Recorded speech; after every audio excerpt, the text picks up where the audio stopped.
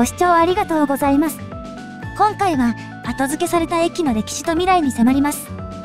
計画に急遽追加された事情と短い期間で設計された駅のポイントを解説します。ここは神奈川県最大の駅、横浜駅です。JR 各線などが乗り入れるこの駅は東急東横線とみなとみらい線の接続駅でもあります。みなとみらい線は横浜駅から元町中華街駅までを結ぶ全長 4.1 キロの路線。運賃は最大230円と距離の割にはお高いです。一方東急は230円で 10.6 キロ先の日吉まで行けます。東横線のホームはみなとみらい線の開業に合わせ2004年2月に高架から地下に移されました。私がこれから向かうのがみなとみらい線の隣の駅、新高島駅です。東横線と同じく複数の種別が運行されるみなとみらい線で各駅停車だけが止まります。そしてこの駅、計画段階では設置されない予定だった後付けの駅です。最初から計画に含まれていた他の駅とはどのような違いがあるのでしょうか。みなとみらい線の元町中華街行きに乗ります。東横線からの直通列車ですが、横浜駅で多くの乗客が降りたため車内は結構空いています。横浜駅と新高島駅との距離は 0.8 キロしかありません。過密ダイヤのためカーブが緩くなると小刻みに加速しますが、まとまった直線区間がないので速度はそれほど上がらないままです。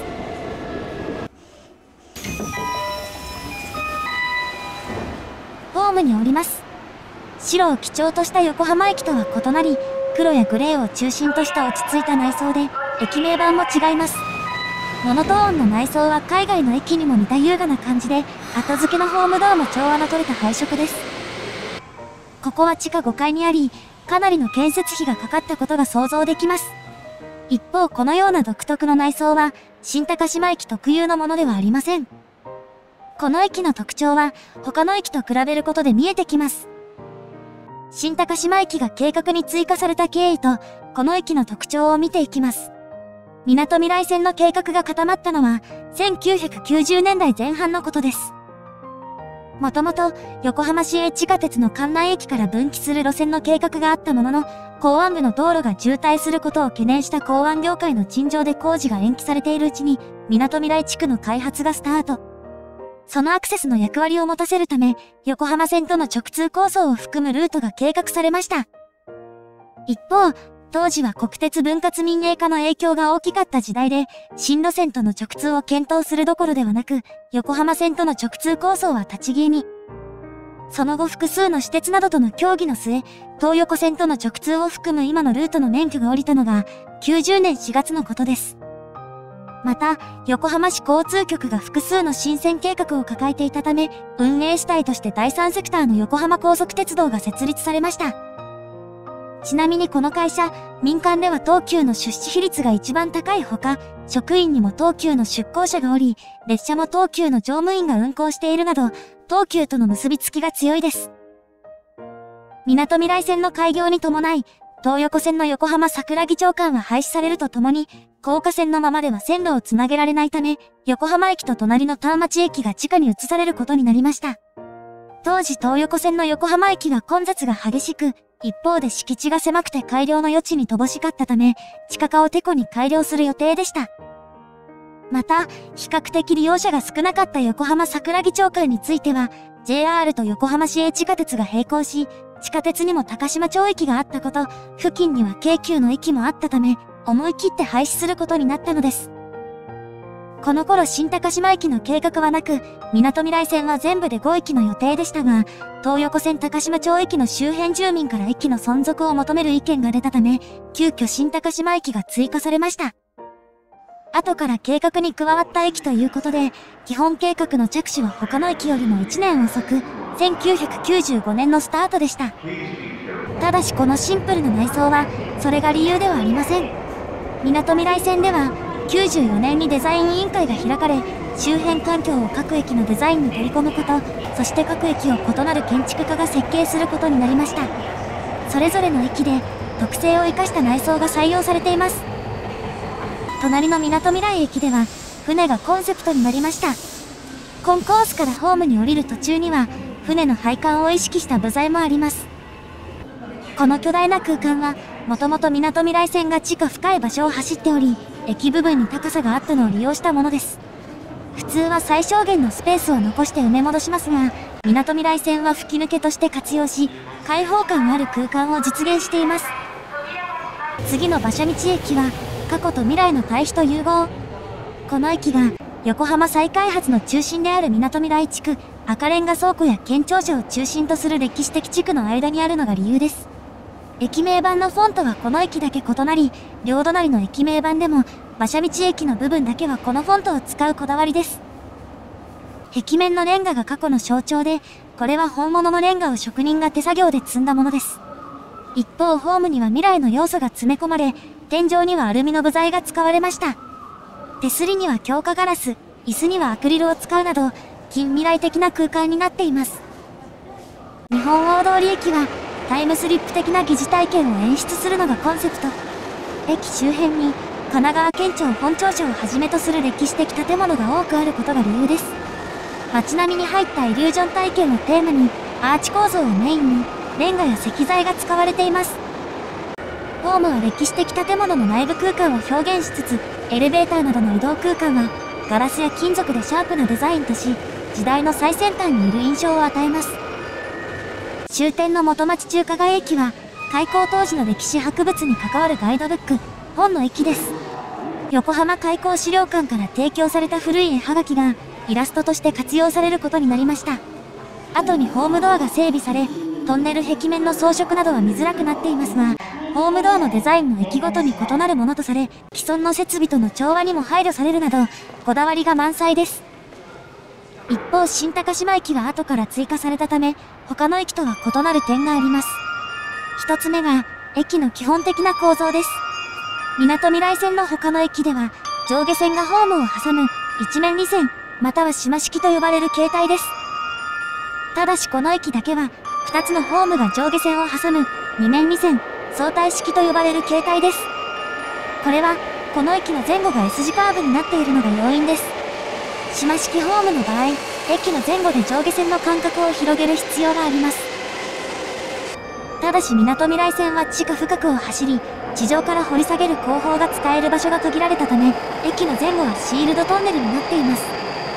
これは、先端にカッターのついた円筒型の機械で地中を掘り、内側からコンクリートブロックを当ててトンネルを仕立てるものです。トンネルの断面を連続的に変えるのは難しい上、S 字カーブの間に島式ホームを入れると、ただでさえ急なカーブをさらに急にする必要があるため、設計しやすい相対式になっています。二つ目が、駅のデザインです。他の各駅とは異なり、開業当時周辺に市街地などがなく、こうした周辺環境がありません。そのため、将来周辺にできる街と勝ち合わないよう、あえてシンプルなデザインになりました。そしてこの駅は、8両分しかホームがありません。みなとみらい線の開業から10年ほど後、2013年3月に、東横線と東京メトロ副都心線の直通運転が始まり、特急列車などが10両編成になりました。みなとみらい線の計画当時すでに10両化の構想があったため、各駅のホームを2両分増やせるように設計されています。一方この駅では、両サイドのシールドトンネル内に、非常時に使うための簡易的なホームがあるだけです。後に設置されたホームドアは、もちろんここにはありません。下り線のホームは幅 1.3 メートルで、頑張ればホームドアを設置できそうですが、上り線側のホームはこの幅、およそ60センチメートルしかなく、ホームとしては使えなそうです。また、ホーム自体も完全に直線ではなく、微妙にカーブにかかっています。物理的に重量に対応できない駅があるため、東横線とみなとみらい線では、各駅停車だけが全て8両編成で運行されています。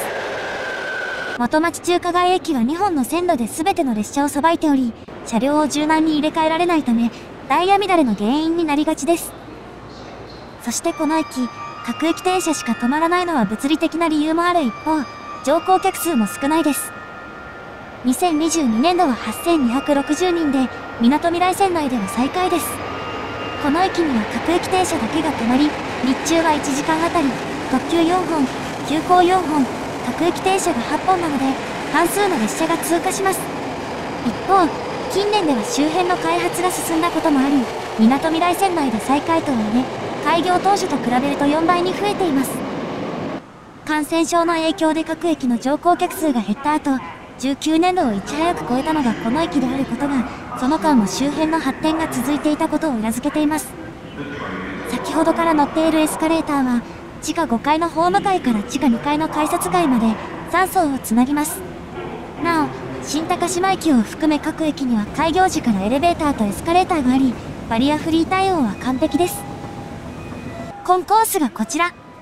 ホームだけでなくエスカレーターやコンコース階もモノトーンでまとめられ、古さを感じさせないデザインです。この駅の改札は、この1箇所だけです。